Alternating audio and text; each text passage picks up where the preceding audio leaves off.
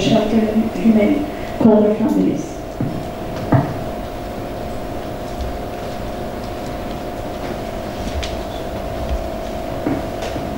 Hello. My question is for Megan. This seems like a very interesting study. So, if I may ask, what kind of factors led you to focus on this sample of countries specifically? Thank you.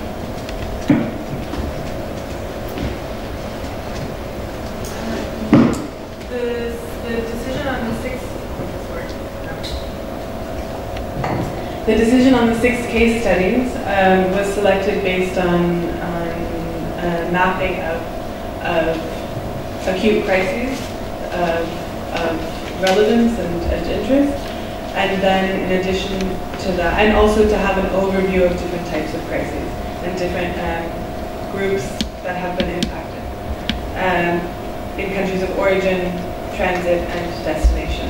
And that also impacted on the countries that we did fieldwork in, combined with feasibility. So some of the countries changed because of ability to conduct fieldwork in countries of return.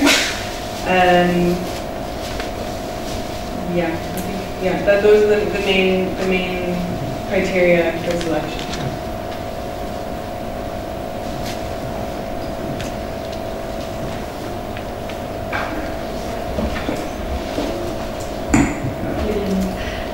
So you mentioned Yasara stakeholders, including intergovernmental organizations like IOM, and that they would provide services to returnees, but nothing sustainable, right?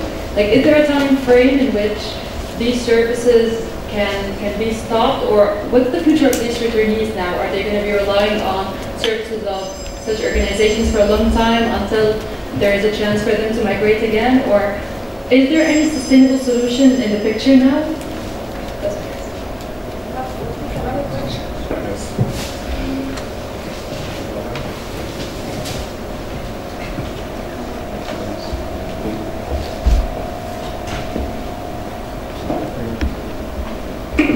Okay, thank you. Ahmed Barak from Akhbar Masari newspaper. First, I'd like to thank Mr.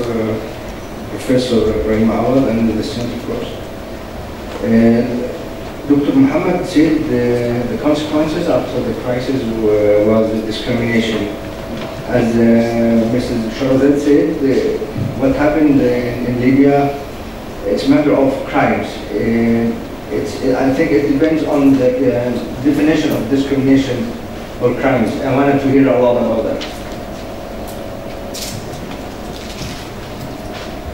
Answer Henry question. The services provided by IOM was part of its operations with third country nationals. Of course, we know there were also presence in Saloum for refugees. However, for migrants in particular, they were more of return and relief services. IOM country office did try to initiate employability services for returnees. However, they faced some challenges in dealing with different ministerial stakeholders. And later on, they and with other NGOs, and that's from where the National Employment Act, the NEP, the private sector took over. However, the NEP made it very clear to us that they are not targeting returnees, they are targeting rural young migrants who are prone to migrate. So for them, they are targeting the larger category that are suffering similar predicaments to those returnees. All the services were short-term, one subsidy, one food subsidy, and even by other stakeholders, and now they're just, they're left out without anything, and that's why they're trying either to migrate if they have enough money to other Gulf states, which is the minority among the sample we interviewed, and the majority are just stuck going back to, the tuk-tuk business or taxi drivers, so they've really complained of the different standards of living. The accounts that were provided, and that was something that was very common in our focus group discussions and in-depth interviews. The accounts provided by respondents in the governorates were conducted through research revealed a significant amount of xenophobia and discrimination against Egyptian migrants in Libya in particular. Of course, the particular reason is relatively unknown, but sometimes it was related to the very high number of Egyptian migrants in Libya at that time. Although this is at least what some respondents explained. They related it to the high numbers of Egyptian migrants at the time.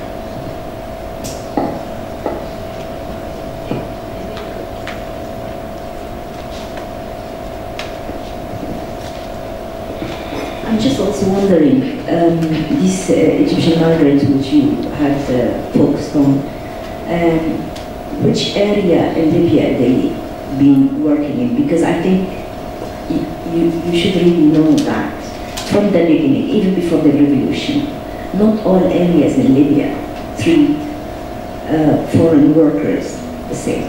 So in some areas they are much more hostile than others. I myself, I am from Tripoli, and I think in Tripoli, I don't want to defend anything, but in Tripoli it's much less this kind of practices against any migrants than in other areas. Also, it depends of not the type of employment, but the people who they work for. And this discrimination happens not only, I don't want to defend anything, don't misunderstand me, but this happens against even youngsters from wherever they come from, even if they are Libyans. So the situation is very hostile in Libya, and it's had been for years now. But it just, I think the momentum, got so hot, in a way or another, towards the revolution. So does these workers, who you have evidence or interviewed, have spoken or said differently if they are working in, say, the east, west, south, Masrata, or whatever, or not?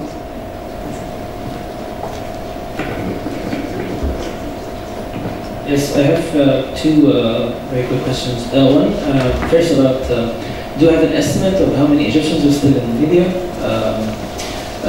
And also, you mentioned that some of the returnees or migrants, they said that it's very dangerous to go back to Libya. Do you know, do you have a number or like an approximate percentage of how many of the returnees went back to Libya during the last 5 years since 2011? And what are the motives, whether it's socially or economically or whatever, going back again? Also, I have another question about why these three main cities or governments, what are the main reasons?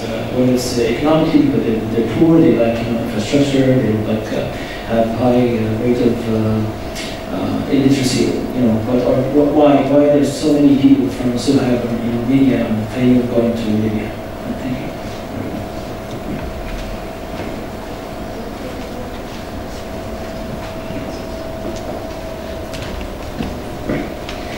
My question is to you, Megan. It's concerning the study in Lebanon. You said that the study was during 2006. Did you do the study during when? And what was the main focus on that study? Thank you.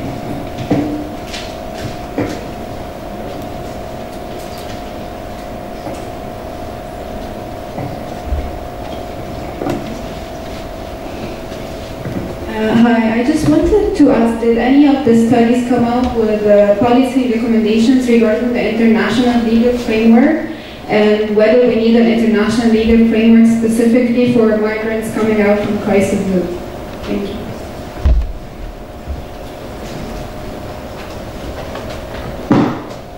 I might not have accurate answers to all questions, but on the first question by Mr. Razek, definitely, there was a consensus that in general, Egyptians are not so much favored, but the degree of violence was frequently, as we explained in the presentation, very much visible after 2011, and it was mainly charged because of, one who mentioned that when Saif al-Islam came out and said that Egyptians taught Libyan the revolution, for example, or there's one Egyptian who bombed, who was being charged for bombing a certain area. This were the time where Egyptians were targeted. However, as you're absolutely correct, but I need to get back to data. There were some areas where they thought that they had long ties with Egyptian, and Tripoli was one of them. I think Derna and Sirte were often questionable, but I have to get back to my data. In terms of statistics, I'm very sorry, I don't have an answer for this, because even the ministerial entities that we aim to interview, they said these are people who are not registered with the ministry. They have entered irregularly, and that's why it was very hard to keep track of the numbers. The motives now are mainly economic, and they kind of consult with each other, professors who go there, how is the situation there, because they have been used to a certain pattern of consumption, and they have lots of commitments, even debts for the return journey that they are striving to pay back, and that's why it's mainly economic. One of our stakeholders mentioned that there are opportunities, but these people don't want to use them because they have been used to getting lucrative or profitable kind of professions rather than here getting a less amount for seasonal agriculture, for example. On why these particular government rates, they were mainly government rates that, there was sort of a social analysis. I'm not sure if it was quite accurate. Couple of our respondents said that in Upper Egypt you have more commitments towards your extended family than the Delta folks. So you have to marry off a sister or a brother. They also all complained of the seasonal, like I said, the seasonal agriculture. So they basically work 15 or 30 days a year. They mentioned that in Delta there are other businesses like textiles, etc., and the lack of skills. And basically we're talking about people who don't have skills. So, the only thing they can do is daily labor, which is seasonal. Thanks for your question. I have to apologize for not having given the framework of the timeline of the research. The project at large began in 2015, spring 2015. The research began, the fieldwork research started at the start of 2016 for all 6 case studies. And the reason for that is also because the reason why we've chosen the fieldwork and the time of the crises are related in the fact that that's the objective of our research is to look at long-term consequences. So the research was not conducted in 2006, but it was on the impact of the 2006 crisis.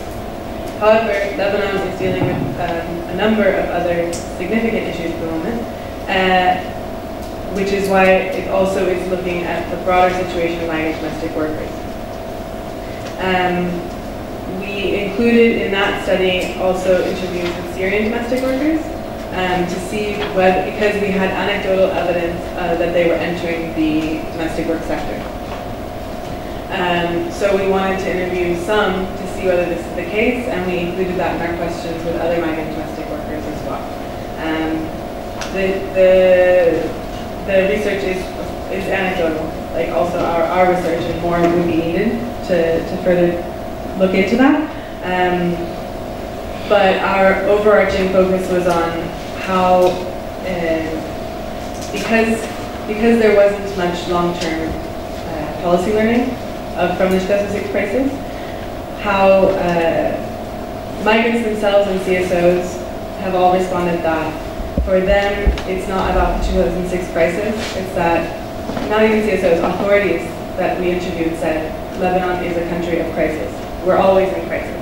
There's always a crisis. Several authority interviews said that. So, and at the same time, domestic workers themselves also said we're in constant crisis. There's not like 2006, okay, I went to the mountains and I was fine, or somebody had to leave. There were extreme cases, of course, but what has come out of this particular research, because it is a bit aside from the other case studies, was that it's a continuous thing. Yes, I don't know if that. Yeah, you pointed at the one case study that's a bit aside from the others, but there's a particular reason for that. I can discuss further if you're interested. In terms of recommendations,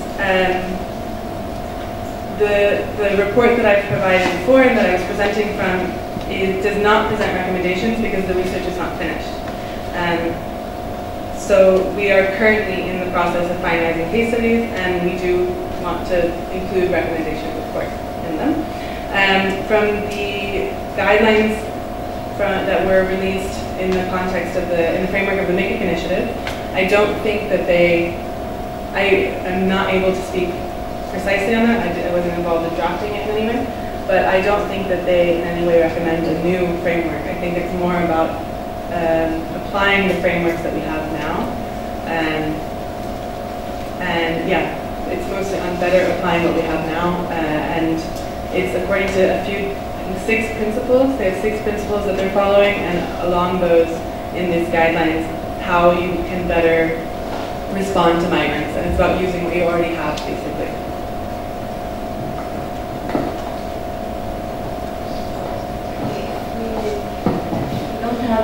Do we have more questions? Okay, so if you don't have more questions, I'll just have very short questions. Just one for Megan. It's not clear for me why refugees are not included in the framework. And for Sarah and Mohammed, I just want to make sure that the Egyptian migrants, they're not long-term migrants. They are more circular migrants.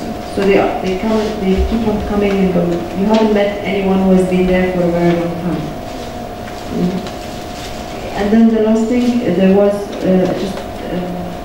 you said you were talking as if they mostly go through Tunisia. This is not the case, right? I mean, return through Tunisia. Is it the case? So just the other group.